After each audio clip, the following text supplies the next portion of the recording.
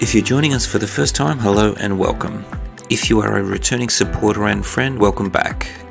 This is Unboxing Economics. Today we'll be talking about compulsory voting in Australian federal elections. We will discuss a brief history and why it was introduced, arguments for and against compulsory voting, a discussion on civil responsibilities, a brief history of the AEC, and a link to the two-party preferred system. Let's get straight into it. Compulsory voting was introduced in Australia in 1924. If you are registered to vote, that is, you appear on the electoral roll, you must vote in each state and federal election. Failure to do so can result in a small fine, about $20 as of 2020. Compulsory voting, whilst most synonymous with Australia, is by no means limited to Australia. Many other nations, 23 in total, have some form of compulsory voting. These countries include Argentina, Austria, Belgium, Bolivia, Chile, Cyprus, Egypt, Fiji, Italy, Luxembourg, Nauru, Singapore, Thailand, Turkey, Uruguay, with Peru, Ecuador, Brazil having optional compulsory voting if you are illiterate or over 70. Liechtenstein has compulsory voting but has no penalty for not voting. Each jurisdiction has slightly different voting conditions and eligibility. Each country has different penalties and attitudes toward people abstaining from the vote. Now let's look at some arguments for compulsory voting. Low voter turnout equals less representative government, which makes the practical functionality of democracy more difficult and less effective. This is one of the simplest and most basic of all civic responsibilities. A duty to have an opinion. You play a small role in the making of the country, and the country contributes to who and what you are. Part of the reason for the introduction, from an Australian point of view, was to increase engagement and participation in the administration and running of the state by the public. In Australia, non-compliance is very minor, only around 10%, which does not represent a major infraction upon one's freedom, even for those who choose not to participate. Another argument in favour of compulsory voting is that marginalised groups are encouraged to have their opinions heard so the government can have full information of how the state ought to be run. Historically, people of low socioeconomic backgrounds, people of lower education, non-English speakers, other marginalised or minority groups have historically had less involvement in the political process. Compulsory voting significantly assists policymakers in putting forward broader and more representative policies.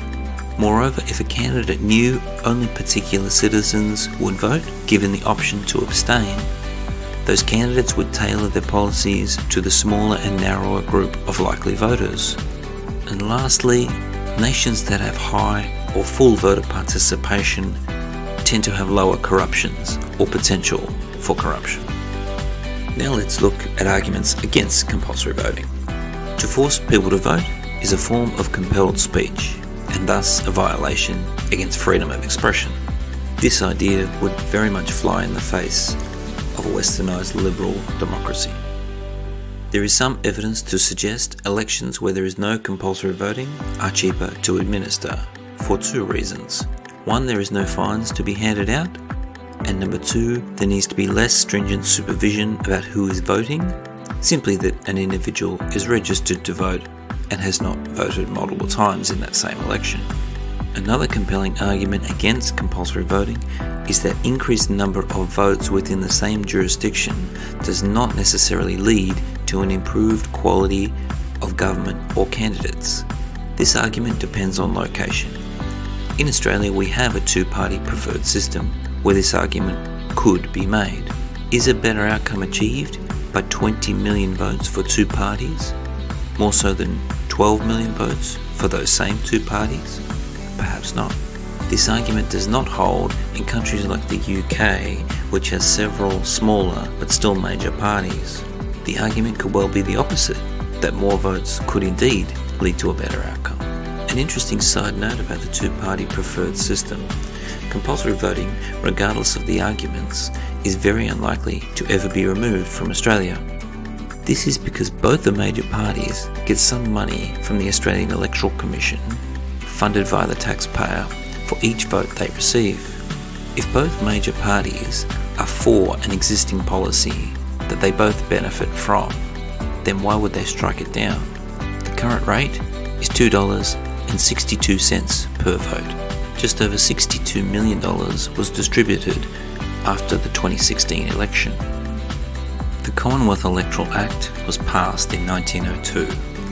Since then, the electoral process has been administered by several different departments.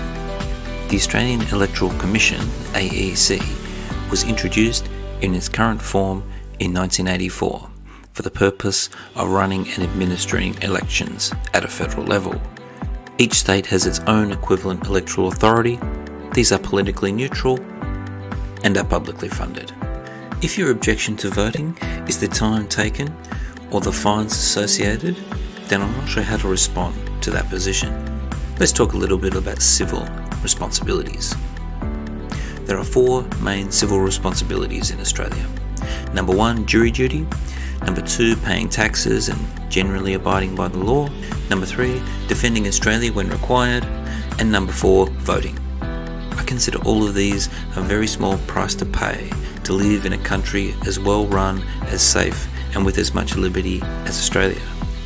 Many modern people talk extensively about their civil rights and infringements of their own individual freedoms, but very little is spoken about the extent to which those rights only come about because of civil responsibilities.